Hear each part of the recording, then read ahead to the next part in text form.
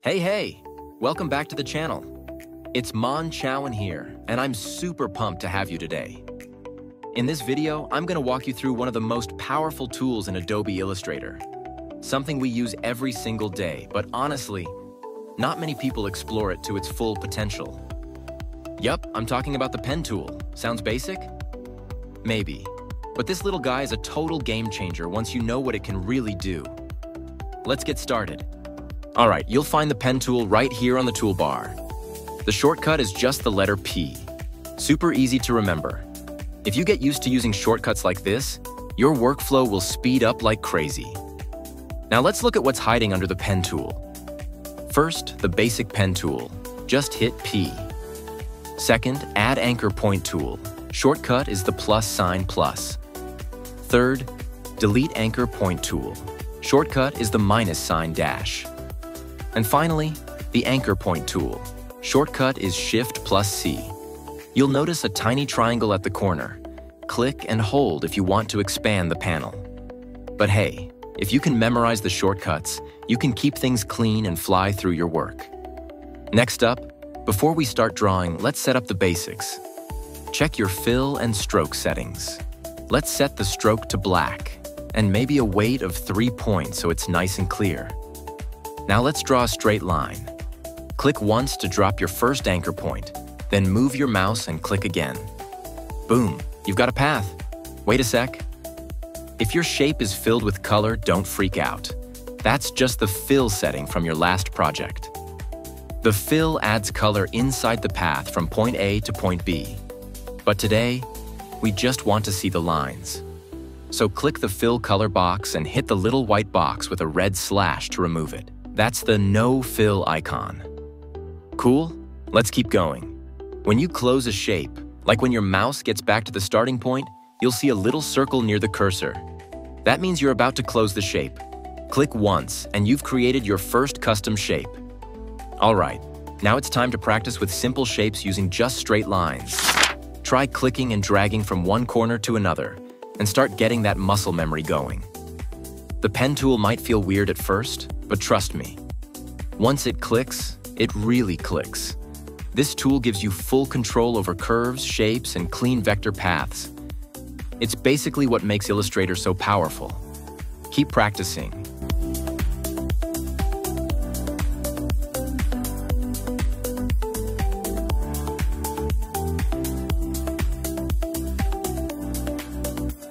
Alright, let's move on to one of the most important keys you'll use to modify tools in Illustrator, and that's the Shift key. Now, Shift is like your best friend. It works with almost every tool and helps lock the direction of your mouse. Up, down, left, right, or perfectly diagonal at 45 degrees. This makes your lines super straight and smooth without twisting your wrist. Get used to it. It'll make your drawing feel a lot more natural. Let's do a quick demo. I'm gonna hold Shift and draw.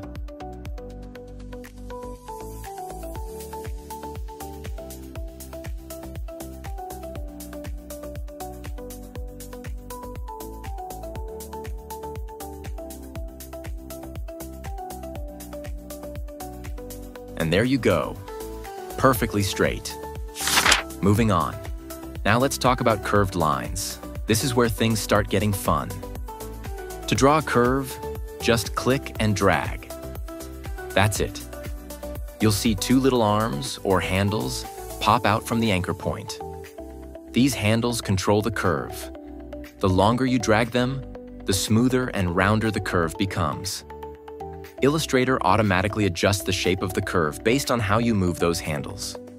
Take a minute to get familiar with how it feels.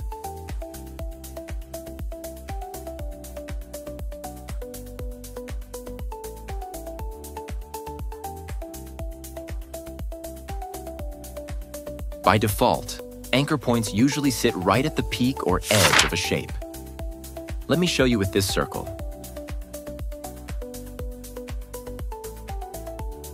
Now grab the Direct Selection tool.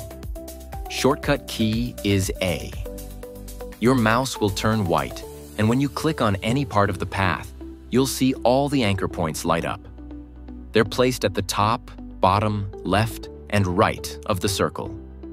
And yup, You can adjust any of their handles one by one. Let's do another practice round. Just take it slow. You don't need to rush. Even warming up your hand with some curves before starting a project can help you draw better.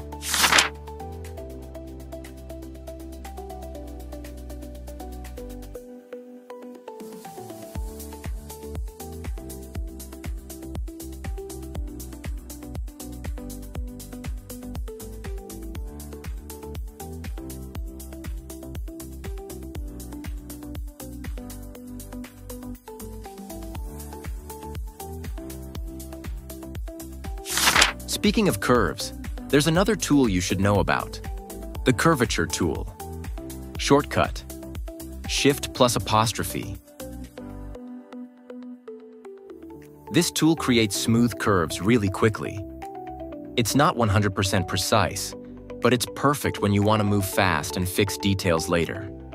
Just click from one anchor point to another. You'll see a light blue preview curve appear. Maybe it doesn't look quite right yet, but keep going until you finish the shape. Illustrator will automatically adjust the curve at the end.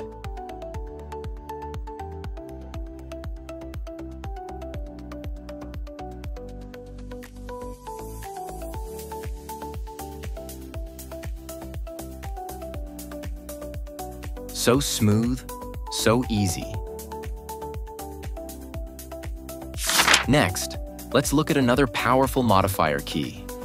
Option on Mac or Alt on Windows. This key lets you independently adjust just one handle of your anchor point.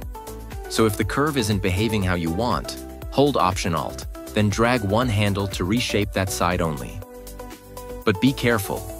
If you click directly on the anchor point instead, both handles will collapse, basically resetting the curve and creating a sharp corner instead.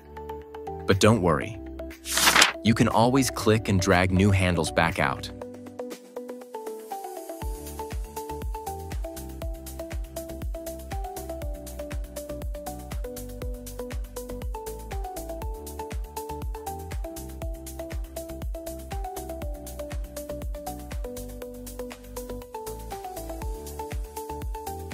Let's try something fun. Drawing a water droplet. Start with a circle, then hit A to switch to the direct selection tool. Pull the top anchor point up to stretch it. Now grab your pen tool, hold Option or Alt, click the anchor point once. Boom, instant teardrop shape, nice and smooth.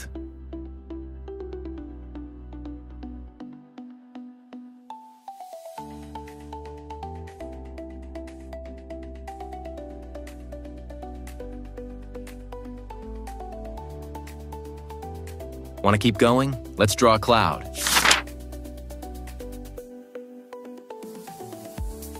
Click, click.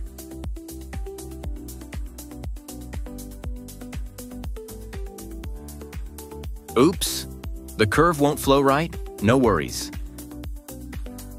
Hold Option/Alt. Bend the handle upward and keep drawing. Nice and fluffy.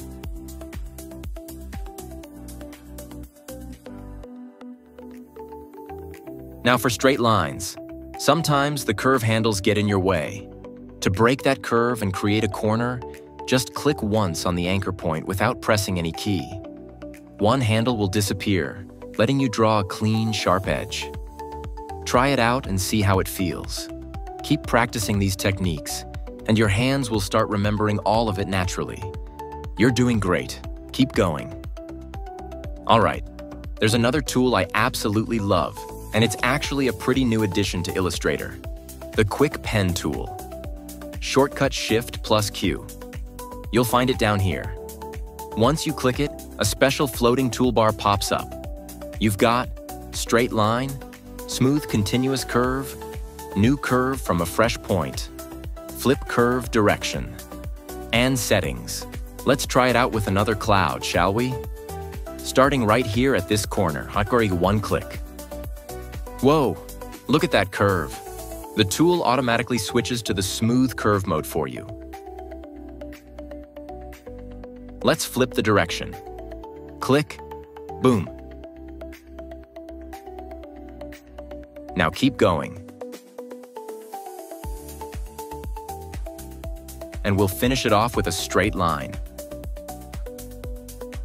Let's do one more, this time with this cute dog shape right here.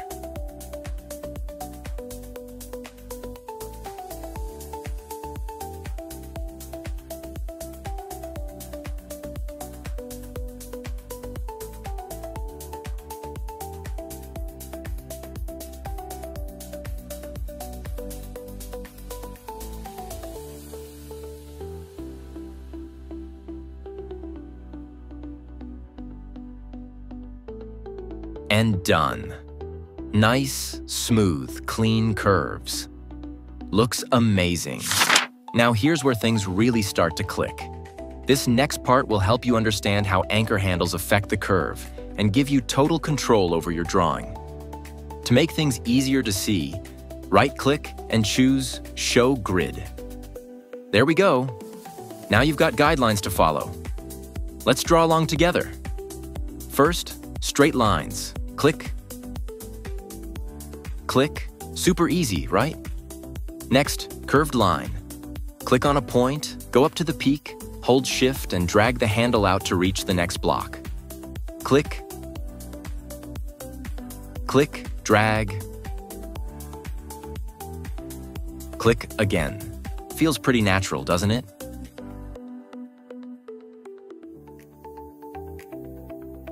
Now let's try the flip style. Click, drag one block. Drop down a block, drag another block. Simple. And don't worry, you don't have to memorize these patterns. Just practice them a few times and your hand will start to remember on its own. One of my favorites. A bit unusual, but really cool. Click, go down one block, then hold Shift and drag diagonally to the center of the next square. Click again.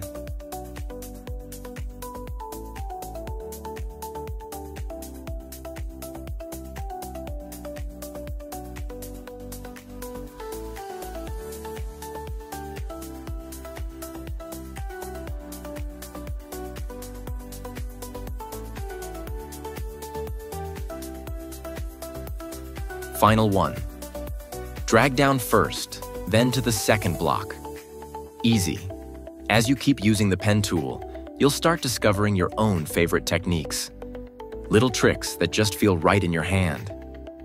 Thanks so much for sticking with me to the end of this video. If you found this helpful, don't forget to hit that subscribe button. It really helps support the channel. I'll be sharing more creative tips, Illustrator hacks, and graphic design tricks in the upcoming videos. So stay tuned. Thanks again, and happy designing.